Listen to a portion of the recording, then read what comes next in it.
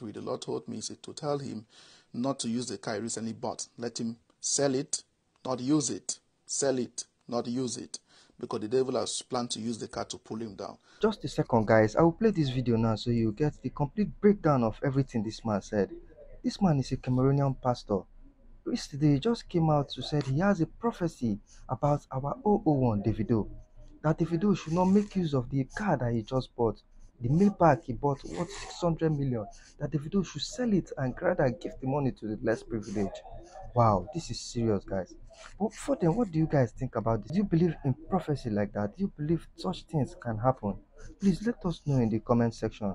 And most importantly, if you're just joining this channel for the first time, hit the subscribe and notification button so that anytime I drop videos like this, you'll be among the first to get it. So let's just watch this video, guys. Let's watch it. God bless everyone for joining. My name is Prophet Oro Henry Bet, and the Lord gave me a prophetic word for the Nigerian popular music artist, the person of Davido. Today is Thursday, the 22nd of June, 2023. The Lord told me to tell him not to use the car he recently bought. Let him sell it, not use it. Sell it, not use it. Because the devil has planned to use the car to pull him down. God has blessed him, but the devil has planned to pull him down. Let him take note of Tuesday and Thursday.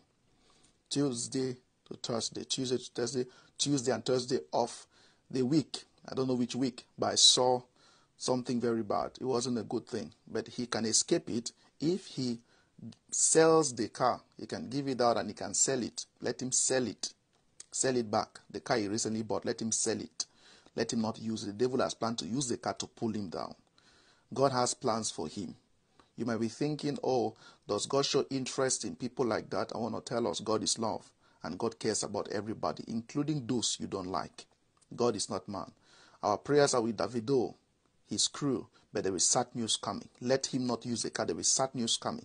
The best way to avoid this, to avert this, is for him not to use the car he recently bought. The devil has planned to pull him down everywhere, and people will be talking. We are doing our best to stand with him this season. If you care about him, share the live broadcast, share it, and tell your family and friends. Tell them to pray with him, and the message can get to those close to him, his family and friends. Let us come together, pray that God will show him mercy this season. God bless you.